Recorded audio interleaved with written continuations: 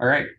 So this week we're doing something a little bit different. I'll be talking about the NFL First and Future Impact Detection competition that we worked on a while ago. It's been closed for a couple of weeks. We kind of waited for everyone to post and share their solutions so we could kind of report a little bit more completely on them.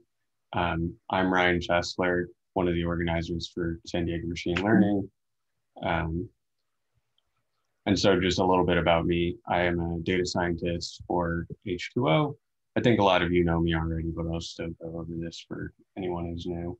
I'm a Kaggle triple master, hopefully going to be a discussion grandmaster soon. I just need to do some extra bronze medals on the discussion stuff. So I'll hopefully get there soon. Um, and I'm one of the organizers along with Ted. And this is my profile. I've done pretty good on some competitions and I'm very active on this site. I do a lot of work on Kaggle and I've been doing it for a few years now. One of the special things about this competition, at least for me, was I got to team up with Marios, one of my coworkers. He was at one point #1 in the world on Kaggle. So it's interesting to work with super smart people and learn some of their tricks and how they organize their machine learning experiments and approach problems and stuff like that. So that was really nice, but the problem was this competition already was a short one. It only went for 1 month. And then I only teamed up with Marios about 2 weeks before the end of the competition. So we didn't have that much time to collaborate. And then at the same time, we were also battling a time difference. I believe that he's in London, so he's several hours off. So when I would be staying up super late at night, he would just start waking up and then it would keep me up even later because he would start pinging me with all of the stuff I had sent him overnight. Since it was so short, the only way that we really communicated, we had one Slack call, and then after that, we were just all text. I think that it's kind of important to, when you team up with people, you have some form of communication. It's kind of interesting to see how different groups collaborate differently. Some people hardly talk at all. Some of them never even physically hear each other's voices. Some people use Slack. Some people almost purely just interact through GitHub and just pull requests and stuff like that. In the end, we ended up getting a silver medal. We got 45th place. And that was how we did. And so a little bit about the problem. So the gist of the problem is we're trying to find helmet collisions from raw 720p video. So you see your stream on TV, that's basically what we had. We didn't have all that much additional information. We're just trying to look at the video. We're trying to say, where did helmet collisions occur? And so what we're trying to do is we're trying to output a bounding box saying, in this specific frame, in this specific region of the image, there was some sort of helmet collision. And so on the left side, you can see the CSV predictions, and that's sort of what we're expected to output. And then on the right side is the actual plotting of the predictions on top of the images. So it's saying, it looks like these two players collided. So we can see their helmets, they look like they're touching. And then on the left side, you can see there's a whole bunch of outputs saying, for this specific play, in this specific game, from this view, from this video, on this XY axis, it looks like there's this bounding box that represents a collision of some sort. Looking at the data that we had 120 videos in the training set, which is very, very, very small in terms of machine learning context.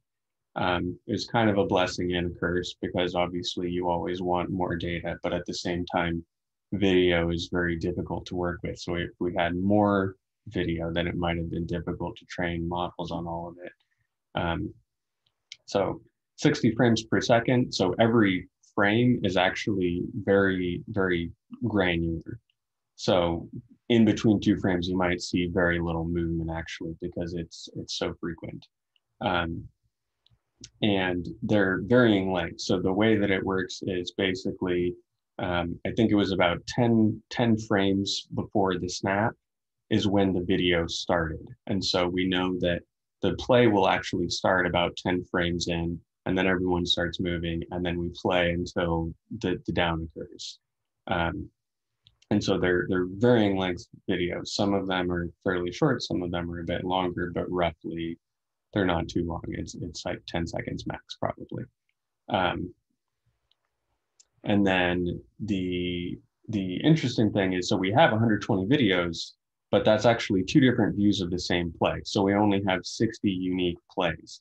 We have the view from the sideline and we have the view from the end line. So we have the one view that's looking down the field and then one view that's looking across the field. And then maybe potentially we could do something interesting, combining the knowledge of the two of those in order to determine is there actually a collision on frames. But I'll talk about that a little bit later. Um, and then we have 15 videos in the test set. This was super noisy to score against. So a lot of people, what they do is they make a submission and then they look at how they did on the public leaderboard in order to roughly gauge how they're doing. But this wasn't really a viable method because looking at the public leaderboard, the entire test set is only 15 videos, but then the chunk that we were actually looking at was a tiny portion of that. It might have only been like 2 or 3 videos. So you could show up as having poor performance, but it turns out you were just bad on a single video. You weren't necessarily bad overall. So it's difficult to gauge against that. Everyone had to do more robust things in terms of validation. One of the other bits of data that we had available was some tabular data representing the kind of global position of the players. So imagine that you're looking at chess pieces, you're looking at their actual positions, and then you're looking at their movement over time. And that's what constitutes this image on the left, is you can actually plot and you can say, okay, they started somewhere around the 23-yard line and then they ran all the way over here and then ended up over here. And you see all of their positions throughout time. And so that's possibly very useful because you can say, well, it looks like these two players might have had a coming together here, or some other people who are going opposite directions or heading towards each other. There might be a possibility of collision there. But the difficulty is we're trying to locate things in reference to the video. And so this top-down view would have to be mapped in some way to this crop and this different angle. And so you'd have to some way combine these data sources, and that's fairly difficult to do. Some people tried to do it, but just putting it out there, we had this data. I don't think very many people used it because it's difficult to actually do that mapping accurately. Additional bits, the data, we also had a folder that had JPEG versions. So we had a whole bunch of MP4s, but then they also split them out into a folder of JPEGs for us, just the raw images. And that is kind of useful as a convenience, but it doesn't really provide that much value because most people ended up just interacting with the MP4s directly. And so the labels that we have two different things. We have the labels for the helmets and we have the labels for the collisions. And so the labels for the helmets are fairly useful because we have a whole ton of them. There's helmets in every single frame. But then the collisions are much more sparse. So there's only, I want to say 2,000 about collisions. And so if you're looking across 10,000 frames of video and there's only 2,000 collisions, it makes it so your target is fairly sparse. And so this is what it sort of looks like in video form. So I'll just kind of mention this before I play it because it's a short video. But the black bounding boxes represent the helmets. So this is where all of the helmets are labeled. And then the red is where collisions are occurring.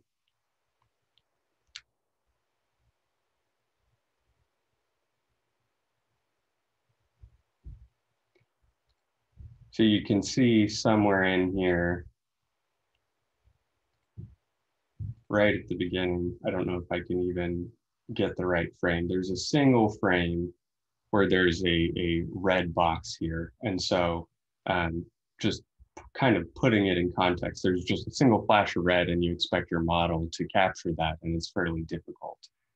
So people had to overcome that in various different ways. So On top of this, we have the labels for the collisions. We have it for based on what they collided with. So it's possible for a helmet to collide with a helmet. It's possible for a helmet to collide with the shoulder. It's possible for someone to get knocked over and their helmet hits the ground. There's lots of different ways that that can be classified, and we were actually given that distinction, which turned out to be useful for some people. And then on top of that, we're also given these variables for visibility and confidence, because it's possible that someone actually had a collision, but at a certain camera angle, you can't see it because they're hidden behind other bodies or some other reason.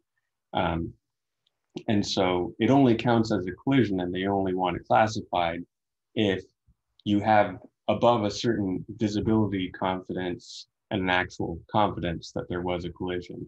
So we take the two different conditions, we make sure that they're both met, and then we can say, okay, this is a true impact given their labels. Just, I don't know if you can ask questions, but yeah, I noticed that the helmets had different format for their labels. Is that just how the label was done, or was there a task to classify helmets of different teams with different categories or different labels? I don't know that they were any different format. I think they were the same format. It's just the XY coordinates that define the bounding box. So the red team had like H something and the blue team had like V something. Oh yeah. So they gave us the labels for the players. So if you wanted to, you could say, I'm going to track number 11 all the way through the play. But then they also have I don't remember exactly what the distinctions were. It was like H00 and V00 or something like that. And that was basically just saying like, this is someone who's not involved in the play or something like that. So it would be people on the sidelines and stuff like that. But I don't think people necessarily tried to do anything with that, because it's not that useful to say there's someone on the sideline. They're not involved in a collision, most likely. Got it. Thanks. Yeah, that was at least my understanding of it. And so moving on to the metric, it was kind of interesting because typically you go into a competition and they have RMSE or binary cross entropy or some other thing, and they say basically just do as accurately as possible. But this metric ended up being much more involved because you had to meet various different criteria in order to get a correct marking. And so some person posted the metric calculation and everyone was kind of like, well, we hope this is correct, but we don't necessarily know exactly what it is. Typically, you can just take some off the box thing and you know that it's computing AUC correctly. But with this, we kind of had to be relying and hope that it was actually exactly what they were calculating. They posted the details, but you have to hope that the implementation is also correct. And so the details of the metric is they're looking at the F1 score of the boxes with an IOU of greater than 0.35 that's within plus or minus 4 frames of the actual label. And so kind of unpacking that piece by piece, F1 score, people are probably somewhat familiar with. You just want to get a lot of true positives and not many false positives or false negatives. That's kind of the gist of it. But then IOU is measuring the amount of overlap and union that you have. And so you're trying to make it so your bounding box closely matches with the bounding box of the label without having too much excess. And so an IOU of 0.35 basically just means that you have a decent amount of overlap. 0.35 is actually a fairly low threshold. You can have quite a bit of extra overlap, or you can under predict by a little bit and you'll still be fine. And then they also have that extra wiggle room or plus or minus 4 frames. So you can say, I think that there's a collision that occurs in frame 45 at this specific bounding box, And if they labeled it in frame 47, you still get points for it because they realize that there's going to be some imprecision in terms of the labels and then what everyone defines as when the actual collision occurred, because it is 60 frames per second. So one person could say, yeah, they impacted in this frame, and another person could say, yeah, they impacted 3 frames later, but it looks virtually the same. So they can't expect their model to necessarily get that perfectly correct. And so with that complex metric, there's a lot of different ways that you can fail. You can predict a bounding box that doesn't overlap with any of the labels. That's an obvious one. So you say that there's a collision there, there's not actually a collision there, you get a false positive. You can potentially make multiple predictions for a single label. So if you see that there's a collision at one spot and you have one bounding box that covers the left side and one bounding box that covers the right side, one of them will be marked as a true positive and another one will be marked as a false positive because you made multiple collision predictions for the same actual occurrence. And then the other thing is you can just not make a prediction and actually there was a prediction somewhere and that counts as a false negative. So you have to kind of defend against all of these different things and try to balance it in order to maximize your F1 score. But this turned out to be fairly difficult because there's no way to get a neural network to directly optimize for all of these different conditions all at the same time. And so in the end, there's only one way to get a successful prediction, and that's getting a bounding box for a specific frame that's within plus or minus 4 and has above an IOU of 0.35 and hasn't already been accounted for. So if you have if you have a prediction on frame 45, 46, 47, 48, all around the same bounding box, one of them might show up as a true positive and the rest is false positive. So you have to defend against that in some way. Hey, Ryan. Yeah. Just out of curiosity, if you have a helmet-to-helmet collision, was that counted as 2 collisions or as just one combined collision? Do you know? I'd have to look at that. It seemed to me typically that it would be one bounding box that kind of encompassed the area between them. But I'd have to look at that because when I was inspecting predictions, I definitely saw 2 boxes around what looked like one collision, but I'm not sure exactly how they handled that necessarily. Okay, thanks. Yeah. So going along with the custom metrics still, because this is fairly important, it was pretty central to the competition. Looking at what the label actually means. So you have your normal, a single image. Your image is 1280 by 720. I have height and width mixed up, but oh well. You have a single picture that's a certain height, a certain width, and it has a certain number of channels. So you say you've got your red, green, blue. And then if you have video, you have a whole bunch of these stacked together in a sequence. So then you have your number of frames on top of that. So this is a whole bunch of red, green, blue stacked together. And then what the label actually represents in this case, what you're looking for is kind of a hole that's been punched through 9 consecutive frames, and you want to find that bounding box. And so what most people did is they said, okay, our label is this hole that is punched 9 deep, and we want to predict on all of those frames this bounding box. But later on, I'll talk more about the metric and what people had to do in order to train on that and then transfer it and process it a bit further to clean it up. So we started with the baseline, and the way people configure this is sort of an object detection task. And so if you're familiar with object detection work or not, basically the gist of it is it's the kind of system that just draws a bounding box around a single image or a video, and it's trying to do something like this, where it's saying, okay, here's the bounding box that captures this person, here's the bounding box that captures this kite, and then in a different scene, you might have a car and a stoplight and something else. And so the object detection is just trying to draw bounding boxes around objects of interest potentially.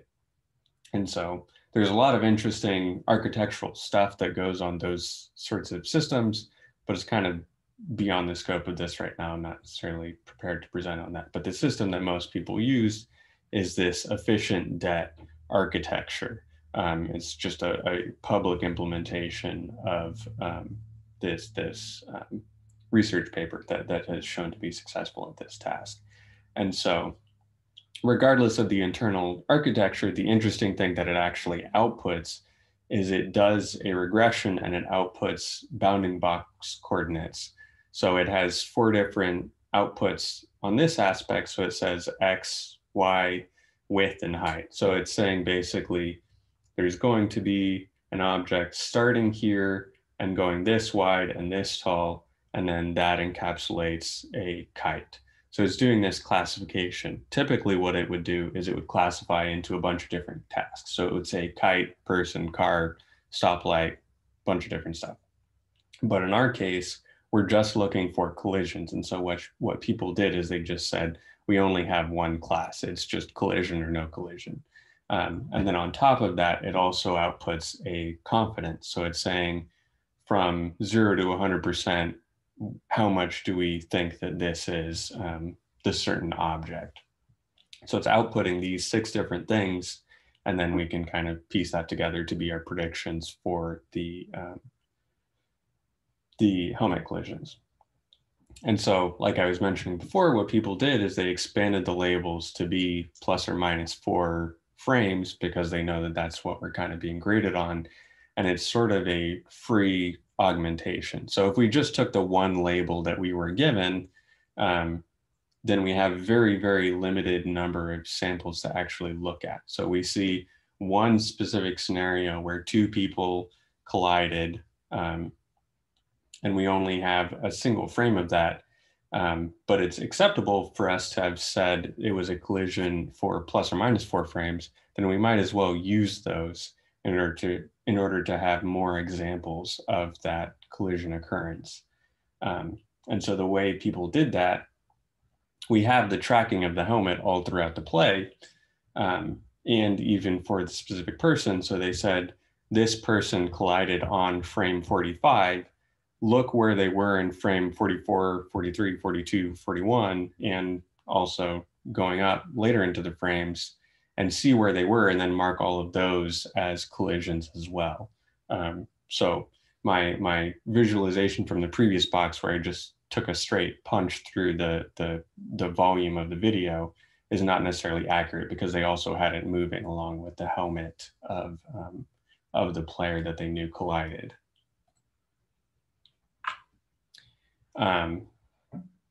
So then one of the problems with this is if you're training on 9 frames, the problem is you're making 9 predictions for the same actual collision. And so you need some way to reduce that to a single prediction.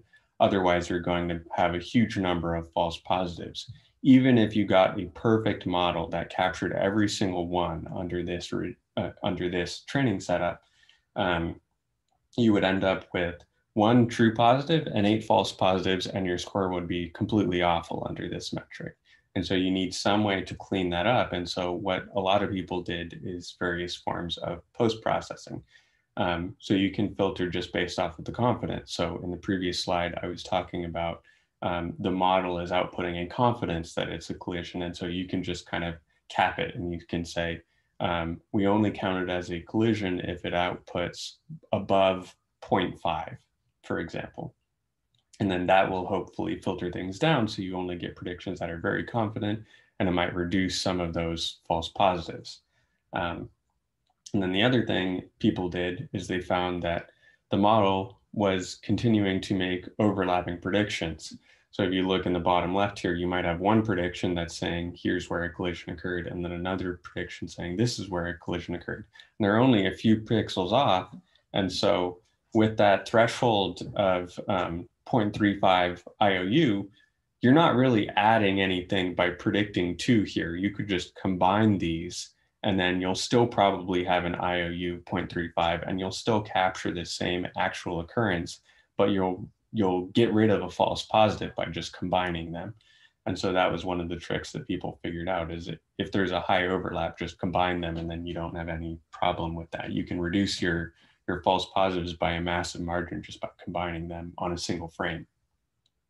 And then the other thing that we figured out was even across frames. So let's say that we have the same bounding boxes, but we split them across 2 different frames. So we have one prediction on frame 57 and one prediction on frame 58.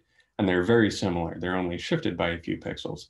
Because of that wiggle room of plus or minus 4 frames, we can also just combine these. We can just say, yeah, we think there is actually a collision on frame 57, and we're going to get rid of the prediction on frame 58 because it's redundant. It doesn't really add any value. It's not going to catch any new cases. It's just going to give us a false positive and hurt our score in some way. And so those are a few different ways that people applied post-processing.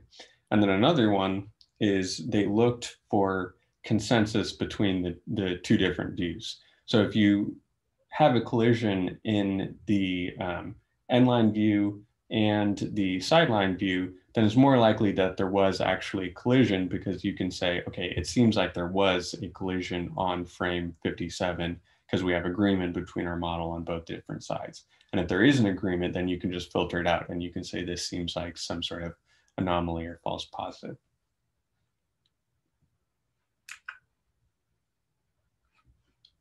Talking a little bit about our solution, we basically stuck with the baseline model. People set up with efficient det D5, which is just a certain size of backbone that we used. And it turned out to be fairly compute intensive, but pretty much anything you do with object detection is going to be fairly difficult, especially when the resolution is as big as we had. 1280 by 720 is a lot of data. And so we tried larger and smaller backbones, but ultimately it didn't really make much difference. It didn't seem to change the score at all. So we didn't really worry about that too much. We just stuck with the default implementation. And so one of the things that we did is we had multiple models. So we trained the different sizes, and we said, these all seem to do reasonably the same, but we can take multiple of those and we can combine them using this technique called weighted box fusion. And so there's a common technique, NMS, non-max suppression, that is used for these tasks. That's basically saying our model is going to output a whole bunch of bounding boxes, and we need some way to reduce them down to the actual best bounding box that we can find. And what non-max suppression does is it kind of looks and factors in the confidence, and then it tries to get all of the bounding boxes properly aligned, so there's not a whole bunch of overlap and there's not redundant predictions of the same region. But what weighted box fusion is a little bit different in that it's actually trying to combine the predictions and get all of the overlapping regions and find this sort of consensus. So non-max suppression is more focused on reducing the number of overlaps, and weighted box fusion is trying to say, it looks like there's a lot of overlap in all these different regions, and I'm going to make a new bounding box that covers the highest area of density, basically. And so the details of this are in this package, and it's actually from someone who does Kaggle competitions. It's spawned from that. And they have a bunch of different techniques on there that people can check out and utilize now. The other avenue that we looked at, a bunch of different augmentation things. One of the things that originally kind of made me curious about on this competition was we have so few plays that I don't think we even cover every team in the NFL.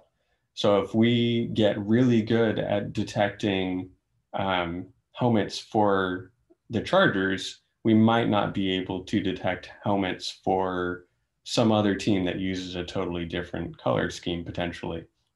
And so I thought potentially augmentation would be very important just to make it robust to all the different team colors and fields and all kinds of stuff like that.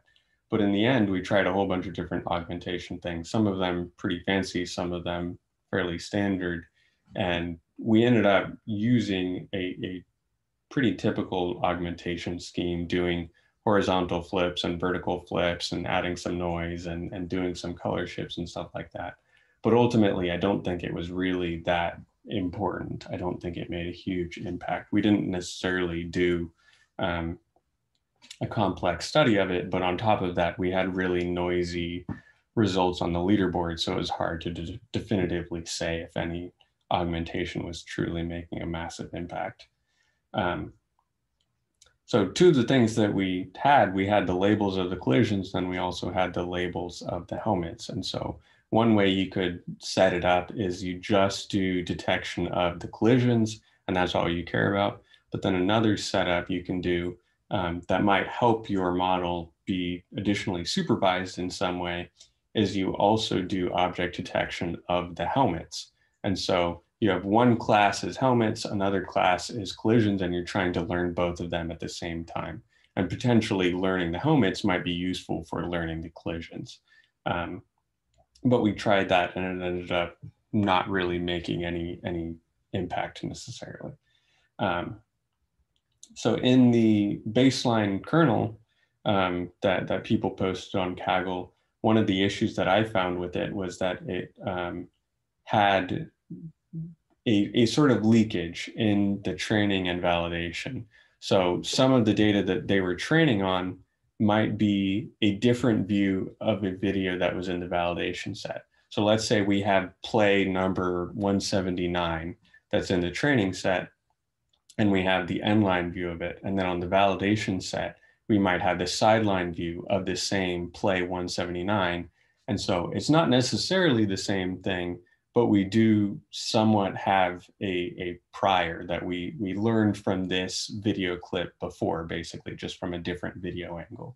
And so one of the first things I did was I rearranged it so the plays only end up in one side of the train of their validation, and that seemed to make it so the numbers lined up a bit better. And then the primary contribution I would say that we had was we made some kind of complicated post-processing code. So we had that issue of we're making 9 predictions for every true label, and then we have to figure out some way to reduce that down to reduce our number of false positives. So we take that prediction and then we crush it down in some way. So I'll talk a little bit about the post-processing right now. And so the gist of it is you start with a big pile of bounding boxes for a whole video. So you have 400 frames of video, let's say, and you've done bounding boxes for all of them. And then you take that and then you're trying to find any other boxes in that pile within plus or minus 4 frames that have a high degree of overlap. So you have this whole pile of boxes. You look at the first box, you say, which boxes occur on plus or minus from this frame? How many of them have heavy overlap? So beyond like 0.7 IOU. If they have beyond that threshold, then we just form those all into a clump, basically. And then we check if any of the boxes in that clump have beyond a certain confidence. And then after that, we do this sort of condensing step. So we have this clump that says all of these bounding boxes are the same. They're all within a certain number of frames. They all overlap a certain amount. And then we just kind of crush them down into a single prediction for a single frame. So if you have predictions on frames 5, 6, 7, 8, there's a whole bunch of overlap on them. You take the largest box that encompasses all of them, and then you say, okay, we had predictions 5, 6, 7, 8. Let's just place a single prediction that encompasses all of them on frame 6 or 7, somewhere in the middle. And so that's roughly the post-processing code that we had there. And then the other thing that was mixed in there was if there's a bounding box somewhere and it has no overlaps with any other bounding box, even across that 4-frame window, then we just drop it because we say, well, it doesn't seem like any of the other outputs agree with that. So even if it's high confidence, let's just remove it.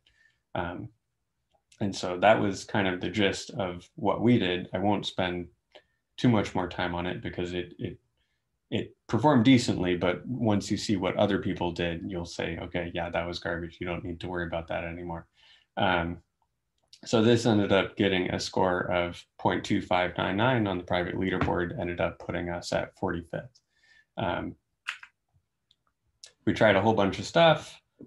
Lots of it didn't work. We didn't have that much time though. Typically, the things that didn't work slide would be a series of slides. It would be like 5 slides. But since this competition was so short, I'll just run through it quickly on one slide. So like I mentioned, we did different model backbones, so we can try larger models, smaller models. Ultimately, it didn't seem to make a difference. We tried different augmentations. Ultimately, didn't seem to make a huge difference. We tried 3D weighted box fusion. So in that weighted box fusion example I showed earlier, it's just 2D. You're just looking on a single frame. There's a whole bunch of bounding boxes. You can also configure it so it's looking across 3 dimensions. So you also have that time dimension. You can say, give every box a certain amount of depth, and then look how they overlap, and then do some fusion between all of them. I tried that in various different ways, and it didn't really seem to work. And some other people mentioned trying it, and for whatever reason, it just didn't seem to perform very well. We looked at alternate loss functions, but ultimately, I think you would have had to do something really crazy to try to actually directly optimize for the goal that we were working for. So you might have gotten something that did something interesting, but wouldn't necessarily optimize directly for the competition metric. So even if you got good results, you might have been doing something sort of tangential to the actual goal. One of the other things that we were looking at was just a sort of frame level classifier. So you just look at every frame individually and you just do a classification. Do you think there's a collision or not? Anywhere, it doesn't matter if there's a given location, you just have to say, is there a collision here or not? And ultimately, we looked at our model and we found it's pretty accurate at determining that there's no collisions, because you can just see there's certain frames where it's like they haven't started moving, or everyone is very spread out because they've made a pass and now everyone's just kind of separated. The frame classifier didn't really seem to do a whole lot because the object detection system was already kind of capturing that. One of the other things we were interested in was giving the model the frame number, because we looked at the statistics of it, and because of the way the data was lined up, I don't remember the exact timing, but basically it was something like the video starts 10 frames before the snap. So you're basically guaranteed that 10 frames before the snap, there's not going to be any collisions. No one's even moving. And then a few frames after that, people start moving. So there's not going to be a collision there either. And then a little bit after that, then everyone collides. All of the linesmen smack straight into each other. Everyone starts moving. And so then there's a whole bunch of collisions in that certain region. And then after that, once people have started running and moving, they've separated a little bit. And then the probability of a helmet collision just keeps going down and down over time. And so we thought maybe giving the model that the frame number would tell it something about, well, this is frame 0, so just don't even output a bounding box because it's not likely that there's going to be a collision there. And so we looked at various different ways of doing that, but ultimately didn't find something that was super satisfying. It's not that easy to combine the frame information early enough into the pipeline to really make a difference. The other two things that I looked at a little bit was optical flow and frame differencing. So in collision, it's very important to see some sort of motion. So the people were separated, now they're touching. That means that there was a collision. So you need to find some way of showing that motion, and optical flow is this technique of basically looking at frames and reasoning about the motion. And so that's what this bottom right corner is showing, is the optical flow between two consecutive frames. You can see that there's small amounts of movement everywhere, and then the field is completely static, so you don't see anything going on. Optical flow is good for motion estimation and a bunch of other stuff, but it's also kind of interesting in the aspect of it removes the whole color aspect of the helmets and the field and all of that stuff. It just completely removes the background because the background's not moving, so it just turns it all black, basically. And then the other angle is just frame differencing. So you just take the two consecutive frames, you just say, do this one minus that one, and then you can say what changed between these two, and that also captures some aspect of motion. And so I was a bit hopeful about those, but I think that the downfall from that was that the time granularity is too small. So if you have the difference between 60 frames per second, the difference between two consecutive frames is not very much. Things just have hardly even moved. That's just like a twitch. And then I also added some stuff that I think would have worked if we had spent more time on it, but we didn't necessarily have enough time to fully complete it, was doing a confidence threshold that varied with the index of the frames. So like I was saying, we saw that property where there's no collisions from 0 to 25 roughly. And then after that, there's a whole bunch of collisions. And then after that, it goes down over time. So the way we configured things, it was just a flat threshold of 0.3 or something like that. I don't remember our exact number, but we could have done something sort of piecewise that might have been even better. And then another thing was we could have done a max number of detection per frame or per video. So one of the issues that we saw is you can have a single frame where your model just goes haywire and it outputs 75 predictions, and that can tank your entire score because you have you only have a very small number of collisions actually in the set. And if you get 75 false positives on a single frame, that can cause you a lot of problems. That can cut your score in half, basically. And so it probably would have been good to put some sort of safeguard on that and say, don't allow beyond a certain number of predictions on a single frame, or don't allow above a certain number of predictions on a video, because we know that there's only a maximum of, let's say, 30 collisions in a video, even in the worst possible one.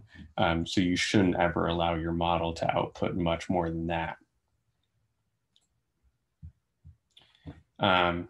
So moving on to our work, looking at the first place solution. I don't know if anyone had any questions before I move on to this.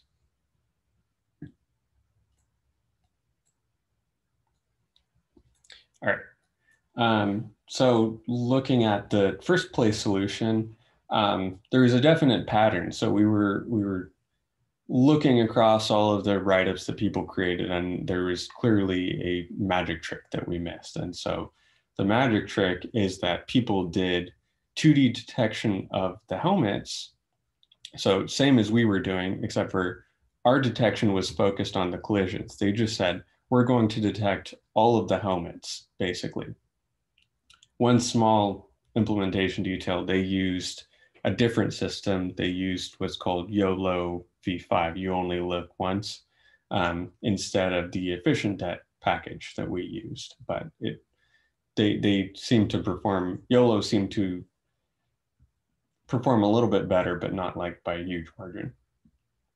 And so they detect these helmets instead of the collisions. And then what they do is they take some frames from before, some frames from after, and then they do some sort of 3D classification of this. So they have the history information of the movement, and then they have it very specifically for that certain region of the video. So that was kind of the general pattern that we saw in all of the top solutions. For this one specifically, he did some interesting stuff where he estimated the average motion of the helmet using optical flow. So he's looking at how much a certain player moved across several frames, and then he's saying, okay, I'm going to take this bounding box and I'm going to just continue sliding it across the video at a constant velocity that I know that they're moving at. And then he took 16 frames, so I guess eight before and 8 after. And then he used that motion in order to keep the box centered on their helmet across the play. And so keeping it at a constant motion, in theory, it should keep the helmet somewhat centered, but it also captures the acceleration or deceleration because it's moving the crop at constant velocity, but the person probably isn't moving at constant velocity. If they're moving at a certain speed and then they suddenly stop, that probably means that there was a collision, or they just tried to stop. But you at least have some information about how they were moving and then how their motion may have changed based simply on where they are within the image. So you can see in the bottom right corner, the crop is centered on this helmet.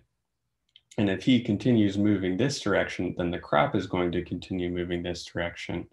And so you can learn something about that. And since you have 16 frames of data, you can also reason about they were moving fast and now they're moving slow and now they collided.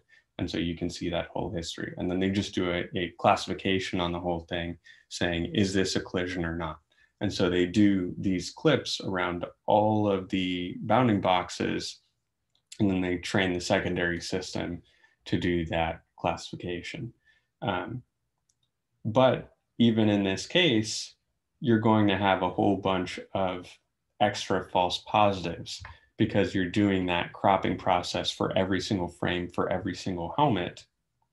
And so it runs into the same problem. And the way that he filtered for this was looking for the ones with the highest confidence. So same as before, you just set a high confidence, it's going to remove a whole bunch of false positives. And then he also did this extra process of suppressing predictions of the same player within 16 frames. He doesn't really specify exactly how he determined that, but he used some method in order to say, okay, don't make the same prediction for the same player for 16 consecutive frames. That's just not what we want. And then another complexity that was added here that seemed to be helpful is people started making predictions based on the impact type rather than just the impact. And what people found out is we're very, very good at finding helmet to helmet impacts, but we're not very good at finding helmet to shoulder or helmet to ground or anything else like that. Because it's very easy to see, okay, here's a helmet, they're close by, they're impacting. But it's fairly difficult to find, okay, this helmet is close to this person's body, or this helmet is on the ground. You just can't really tell. So they found that that was one of the major downfalls. And one of the ways they fixed that, they tried to help the model learn a little bit better, is they gave the labels with that additional granularity saying, this is helmet ground. And so in theory, it could learn a little bit better about exactly what it was looking for with those various different conditions. And this eventually scored 0.7527 on the private leaderboard. And so just for reference, that's like 3 times better than what our model did. You very rarely see that in a competition. Very often you look at a competition leaderboard and you go, okay, everyone's within like less than 0.1% or something insane like that. This was a competition that was so short and had such varied solutions and was such a difficult problem that there was huge separation between the different scores. This is even a large leap between the first team and the second team. So the second team followed similar procedure, not quite as complicated, but they did the same thing. First stage detector using YOLO V5. So they have this object detection that locates the helmets, and then they have to do this process of assigning labels back to the helmets. So they take, this is the procedure that they're showing in this image over here. So if they have output from their helmet detection system and they say, okay, there's this blue box, that's a helmet, this orange box, it's incorrect, but it thinks that's a helmet. And then we'll mark it as a collision if there's actually a ground truth that is here and has above a certain amount of overlap with the blue box. But the orange box doesn't have enough overlap, so that doesn't count as a collision. So this blue box marked as a collision, this orange box not marked as a collision, even if this green box was originally the collision box. And so what they do with that helmet detector is they output a whole ton of helmets, and then they make a whole bunch of crops of those.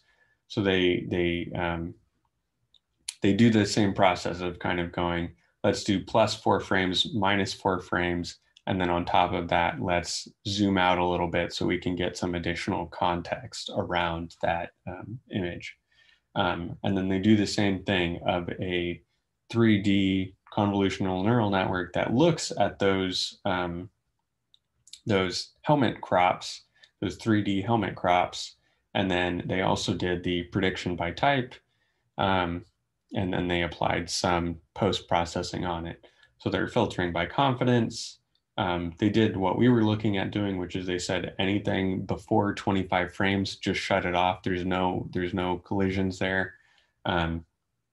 And then they did video-wide non-max suppression, which I thought was kind of interesting because I think that's a little bit aggressive. They basically said that they took the entire video, all of the bounding boxes that were output, then they just crushed it down to a single thing, and they did non-max suppression. And they said, if there's any of these overlapping, basically, we're not going to allow it through. So if you found a bounding box that was in this region, you can never find another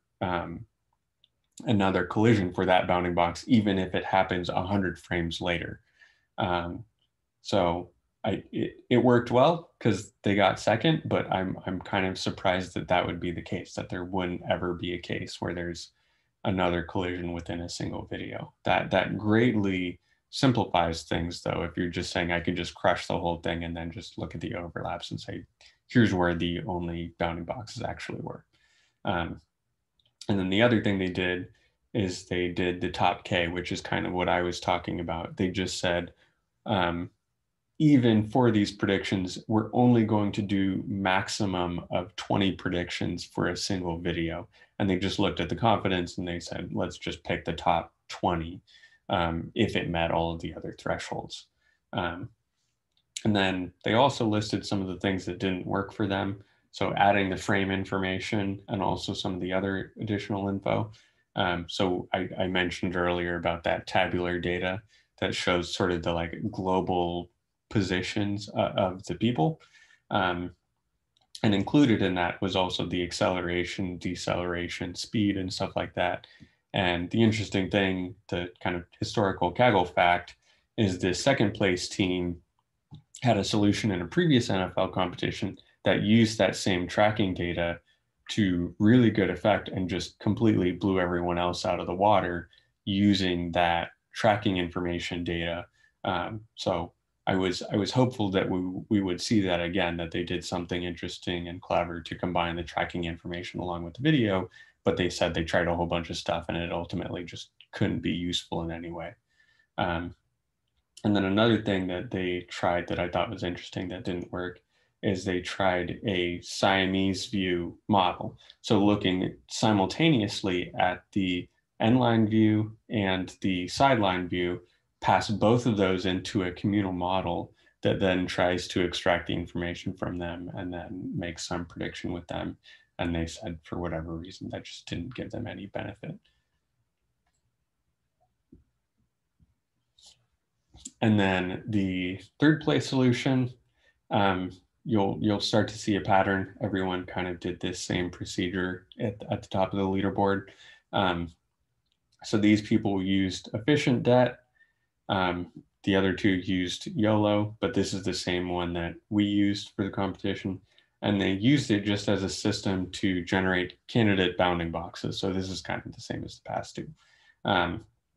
And then after that, what they did is they took plus or minus 4 frames, they turned them into grayscale to make them slightly more lightweight. And then they stacked them up and then they passed them into a classifier like the other people did. And so with this extra temporal information focused in on the zone where helmets are, they can do a classification and say, is there actually a collision or not? And so this was kind of useful because they actually reported the gain that they got from this extra binary model. They said that they jumped all the way from 0.3 something to 0.6 just by adding this additional binary model. The other people kind of mentioned their overall score, but they didn't actually say how much benefit was this simple binary model applied on top of this. Hey, Ryan, can I ask a question? Yeah. Up top, when you say they generated candidates, was it helmet candidates or collision candidates? Or so same difference? It's basically the same thing. So what they did in the second place and first place solution is they were purely looking for helmets. So they just said, try and gather up all of the helmet bounding boxes. What these guys did, based on what I read from them, is they actually trained the model to look for collisions, but then they just set the threshold absurdly low. So they set it to like 0.1 or something like that. So it just let all possible collisions through. Okay. So this one is a little bit different. They were actually doing candidate collisions rather than helmets. But I think ultimately it probably ended up being functionally the same thing. So actually a little similar to when we read the PyTorch book, they did segmentation classification for tumors, right? Mm-hmm. So they set the threshold very low for the segmentation because they didn't want to have any false negatives. Mm-hmm. Yeah. So then they still passed in zillions of candidates to the classifier. Mm-hmm. Yeah. And I think here they're using fixed crops, and the X-ray example, the simplified example in the book, was not a fixed size, but nevertheless, they're sending crops to the classifier. Yeah, yeah, definitely a similar concept. I hadn't even thought of that. That would have been useful when I was working on the competition. But yeah, continuing on their solution, so they kind of went down the path of let's combine the predictions from these two different views. And the heuristic that they used was, we have these predictions from these two different views. If there's agreement between the two different views on a collision on a certain frame, then we only have to have a confidence of 0.25 on both. But if there's only a collision detected on one frame and not the other, then the threshold has to be 0.5 or 0.45. So if there is an agreement from the other one, then the confidence has to be higher for us to actually let the prediction through.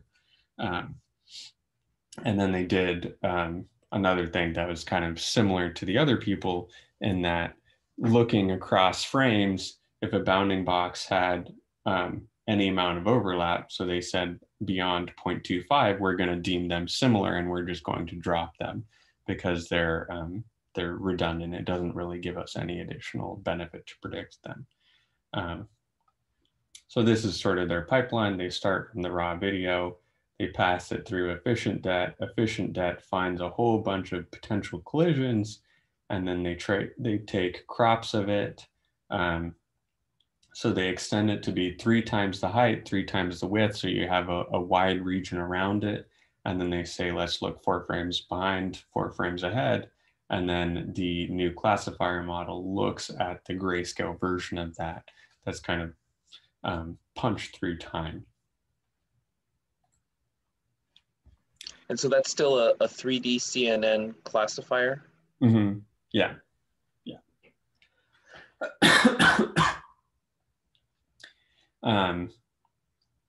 And so other interesting things, I read through most people's solutions, and I just thought I would kind of share the rest of the stuff that people were doing.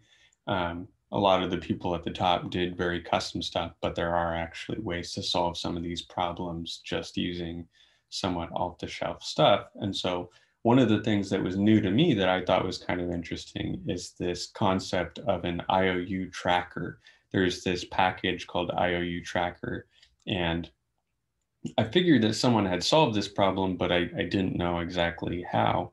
And in object detection, just generally, if you're looking at video, you have the same object that's moving across the screen. So if you're just tracking someone walking, you have a bounding box for every single frame, but you can generally tell that's the same object that was throughout the whole thing. And so there's this library called IOU Tracker that basically just says, yeah, we can take your predictions across all of these different frames and we can kind of piece them together and we can say, yeah, this is roughly the same object that's just been kind of meandering through the frame. Here's a different object. We think this is all the same object kind of going throughout time. And then even with this library, you can do some of those reduction techniques like we were doing, saying, okay, there is one person in this frame. It's not a new person every single frame necessarily. And so that library can help you do that sort of condensing into a single prediction. And so several people in the top 50 or so use that IOU tracker library in order to do that step. One of the other things that showed up a few times in the top 10 solutions was some form of marking the center of the helmet and the other helmets. And so combining this information together, you can say, so taking the crops, like we were seeing from the previous solutions, you can also mark, okay, our model found our person of interest, their helmet is right here. And then our model detecting all of the helmets can say, okay, and then we're also looking at a helmet right here, helmet right here, helmet right here. And so you have the raw video, and then you have the helmet we're interested in and inspecting right now. And then you also have the helmets of the surrounding players. And because that's one of the biggest concerns is helmet to helmet contact, you can say, oh, this one's pretty close to this one, close to that one, close to that one, might have collisions with any of these. And just looking at their movement throughout the frames, the model can reason a bit better about the actual, the possibility of a collision. And it's fairly free to do this because our model was already finding the helmets, and this is just helping that 3D classification step. And people tried various different flavors of that, but I thought it was kind of interesting that just plotting a channel with a dot on it actually turned out to be fairly useful, it seemed. And then another library that a lot of people started using, I've seen it a few different times, but it seemed to be pretty prevalent in this competition, was called Slow Fast. And so this is a library from Facebook that does various different video classification things. And it has pre-trained models on different tasks. So if you're actually doing something with video, you can use their models and you can get good performance out of the box. Because there's a lot of models that are available for individual images, but not necessarily prepared for video tasks. And then one of the things I saw from a few different people was something that I've kind of mentioned is a variable confidence threshold. So saying basically from frames 0 to 25, make it impossible to make a prediction or something like that. And then after that, say, okay, our threshold is going to be fairly low. We know that a lot of collisions happen around the 25 to 100 mark. And then after that, the probability keeps going down because now everyone's spread out. They're not necessarily scuffling as much. And then another thing that people mentioned is dilating their box in some way. So when you make errors, you expect sometimes your box is going to be too small, sometimes your box is going to be too big. But the way that things were configured with a IOU of 0.35 being all you needed, actually tending your boxes to be bigger was slightly beneficial because that meant that you were more likely to enclose the target box. You weren't going to come short potentially. And so you make bigger boxes and you make less of them, and then you have less false positives and you're more likely to actually capture that prediction that you're interested in. That was something that my team had talked about fairly early on. Kind of the logic of that being you can make a box 2 times as big, but have less of them, and then you end up having a better score in the end. So that was something that I thought was kind of interesting.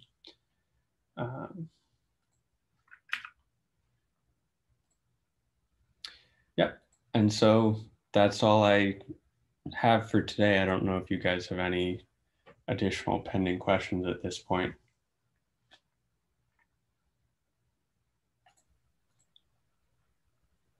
That was a really cool summary, Ryan. Thanks.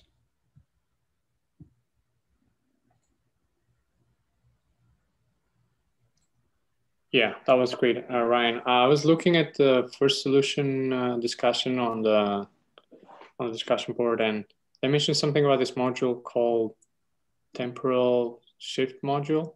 Mm-hmm. There's a paper behind it. I was trying to take a look, but is that something that was unique to the first place, or you saw it used other places? And do you have any idea how that works? It was unique to the first place solution, but if you look in the discussion a little bit further down, the second place team also tried it out, and they said basically it doesn't look like it's any different from just doing a 3D CNN or something else like that, which is why I omitted it, because I think it's an interesting technique, but I don't think it was actually material to the additional performance. Got it. My understanding of it, though, it's the temporal shift module or something like that. My vague understanding of it is you basically just have shifted time fragments that you've kind of sliced together. So you might take 1 frame, 2 frames later, 4 frames later, etc., and then you just do a sort of some sort of module that is looking across all of them to combine the information. But to me, it didn't look like it was actually material to his success. I think the more valuable part was all of the additional stuff he had done in terms of keeping the bounding boxes around the helmets and centered and stuff like that. Mm-hmm. So Ryan, drilling down a little bit into the first place solution, you said that he sort of looked at the average speed that this helmet was moving. So did he do some calculation across multiple frames to calculate that average speed? Yeah, he didn't really detail that too much. I was a little bit disappointed in that aspect, because the second place team did a really good job about detailing all of the different details. The first place solution didn't mention that stuff. So he said that he did something to figure out the motion, and he tried optical flow, and he tried a different technique called raft. But he didn't specifically say how he derived the average motion in terms of pixels or anything like that. Okay. But so essentially, if hypothetically the player was moving very fast and they were moving 2 pixels up and 2 pixels left per frame, right? Then that means that his crop +1, +2, +3 would be shifted from the XY coordinates of the starting point plot, right? Yeah, that's my understanding of it. Okay, so in theory, the classifier could say, okay, I've got, assuming they're moving at constant velocity, right? You know, I've got helmet in the same spot, and then in the next frame, same spot, in the next frame, same spot, in the next frame, and then all of a sudden, because you hit a wall and you stopped, then all of a sudden the helmet starts jerking off to the side because the camera's the crop's still moving, but the helmet all of a sudden stopped, right? Yeah. So it's sort of like you see helmet, and then all of a sudden, bam, something happened to it. Yeah. That's my understanding of it.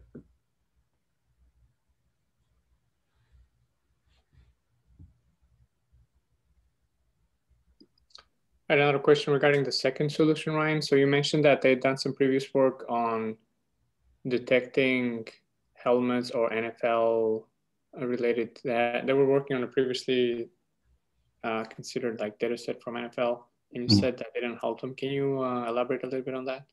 So there was a previous NFL competition where the goal was to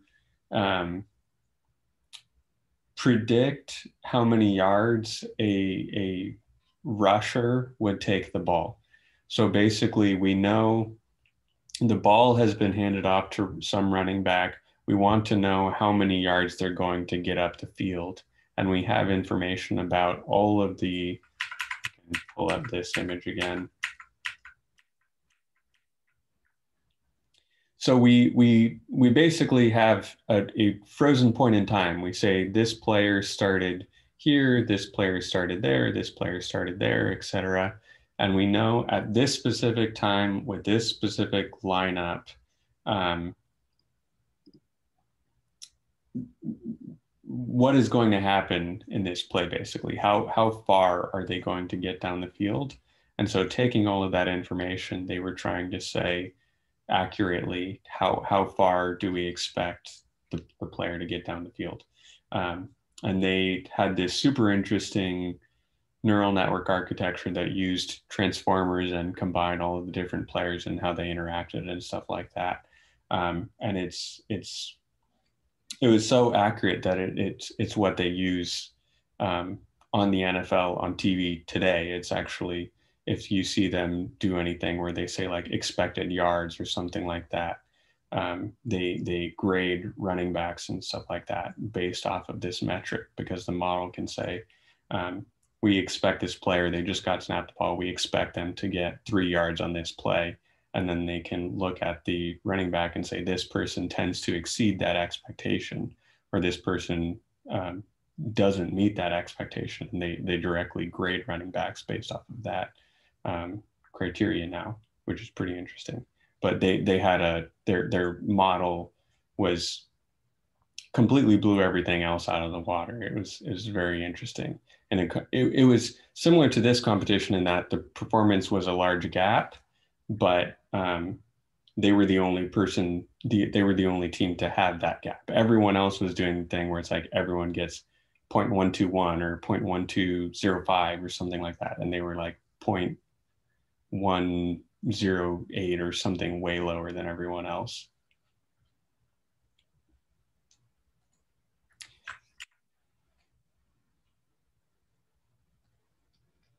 So not exactly the same data set, not exactly the same task.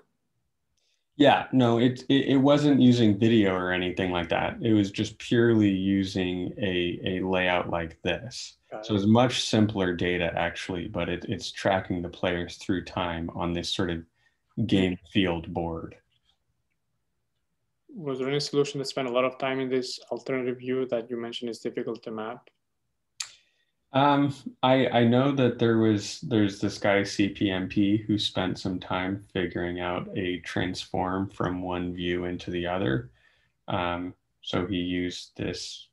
I don't know the full details of it. I looked at it and I said, oh, that's interesting. But ultimately, they applied it so late that they didn't get anything useful out of it. But they did some like homography transform where they basically said, okay, well, we can map all of these players to all of these players we see over here, and then do a transform where we rotate and we do a perspective shift, and then we get them to match together. And he seemed to be pretty happy with how it worked out, but I think it was a little bit too complicated for me to fully grasp exactly what they were doing. Got it. It seems like for this competition, perhaps you could rule out collision candidates, because you're like, hey, look, there's nobody near this guy, shouldn't be predicting collision. I don't know how helpful that would be, but it seems to me you'd have a very difficult time telling a collision because, like, if you look at the linemen, right, they mash up against each other every single play. It's just a question of how their body's positioned, whether or not the head actually hits a shoulder or it stays slightly above it, right? So it doesn't seem to me that from this sort of overhead XY coordinate view that you're really getting a lot of additional information. You're like, yeah, I know the two linemen are touching. It's just a question of whether or not the helmet touched. Yeah.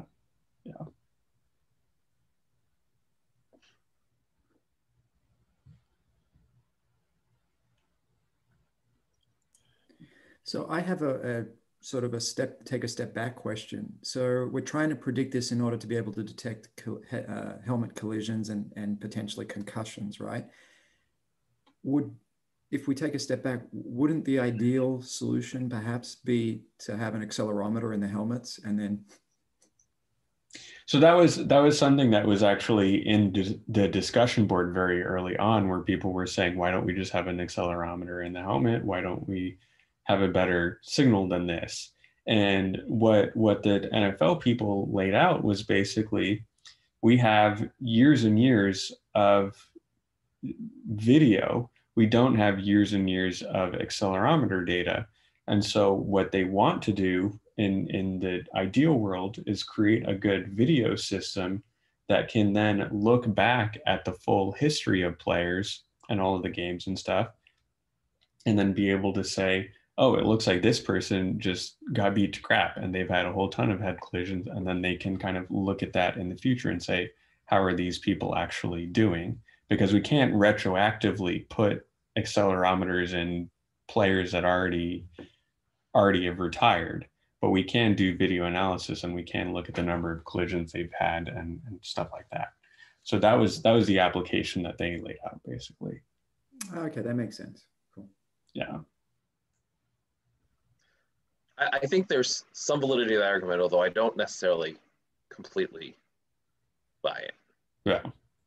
And I should say perhaps my inherent trust level of the NFL is pretty low. One of the guys who went to my college, he won a bunch of pitch competitions. I was in the entrepreneurship section, so I met a bunch of people who were trying to start businesses. And one of the guys who was really successful, he was trying to start this business called FitGuard. And basically what it was a mouthpiece that protected their teeth. They all already wear them. But on top of that, it also had an accelerometer in them, and it could raise a warning if it thought someone had a concussion or something like that. He was a rugby player and he had several concussions already. And he thought that, well, this is an easy problem. We can just put an accelerometer in a mouth guard, and then have that hooked up to Bluetooth or whatever, and then give the coach a signal whenever someone takes a heavy hit and we think that they probably have some form of concussion. And so he's been working on that for I don't know how many years, but it doesn't seem like it's made any progress. And I don't think that you're going to convince people to wear a $150 mouth guard versus a 99-cent mouth guard anytime soon. So it's an interesting area of study, but I think it's going to be a difficult ask. Some people won't even, I know some NFL players have had gotten in trouble because they don't even want to wear new standards of helmets. They put out new helmets that are supposed to be safer, and people have refused to wear them basically because they just like the old ones. I will say, getting a little bit political here, that I think the NFL can easily afford the $150 mouth guards. Yeah. I don't know if they really want to know how many violent collisions there are, because they would rather live in denial. Yeah, that's true. Yeah, I would agree with you. I think that's the problem, is if somehow having the accelerometers helped them keep people on the field, I think they would have had them like years ago, right? Yeah. But the problem is that the accelerometers, if anything, are taking people off the field. Mm-hmm. So Ryan, can I go back to answer you gave me earlier. So why does the NFL want to be able to go back and look at past video? And the reason I'm asking this question, because in my mind, I thought it was pretty settled. You know, hitting your head is bad. I mean, you know, we don't do this in boxing, for example. No one says, you know, I got to go back and analyze how many times this guy was, you know, punched in the head kind of thing, right? We just know it's bad. Don't, you know, try and avoid it if you possibly can. So what was the reasoning behind wanting to go back historically? They didn't really explain that a whole lot, but my best guess is that they just want to be able to look at it and kind of match with the data of how people actually turned out. Because if you can say, okay, this person ended up really messed up, but that's because they got hit 600 times, and then this other person only got hit 100 times and they're actually okay. So maybe 100 head collisions is okay. You just have to make sure you don't cross the 500 mark or something like that. But that's just my best guess, is some way to map the long-term data and also the number of collisions. Okay. Yeah, I think the long-term part is valid, right?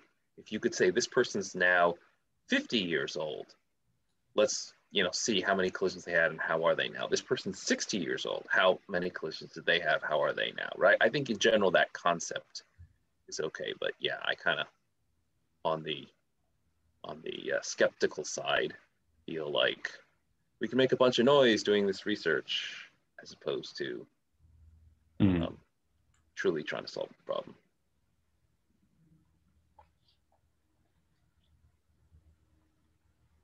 Well, thanks, Ryan. This was really nice overview. Can I ask one last question? Yeah, go for it. You mentioned something about data augmentation. Is that like classical image data augmentation, or is that specific to this video feed that you had as input? It was standard image augmentation. So it's horizontal flips, vertical flips, some blurring, some color shifting, some random different transforms, all of this stuff from augmentations. If I think I've mentioned that package here before. It wasn't anything specific to the video necessarily. And that didn't give you a significant boost, right? Not necessarily. It's kind of hard to quantify, but I don't, no one did well in the competition because of augmentation. They did well in the competition because of that two-phase approach, and maybe augmentation pushed them maybe 3 to 5% in the right direction, but I don't think that was really material in this case. But I also find interesting that your validation set, you only use a very small subset of it, right? You didn't use the entire validation set. Well, we tried to do the whole cross-validation setup, but even in that case, we only have 120 videos total. And then the test set that like actually held out data from the competition hardly had any. So that was just kind of difficult to gauge against, but it was enough to be representative at least. Like clearly the best solutions were the best solutions. Hey, Ryan, how much time did you sink into this, and either, you know, hours per week or total time, just a rough estimate, just curious. I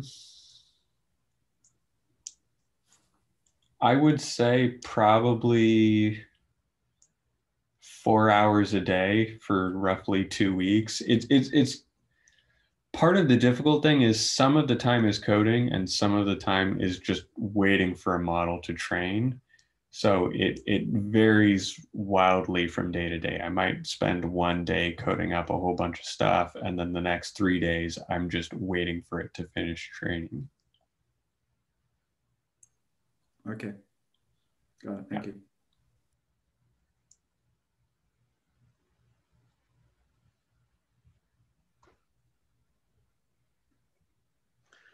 All right. Well, so Ryan, we've kind of set ourselves up for a bit of a long day. So I think if we can call it here, then we can have a little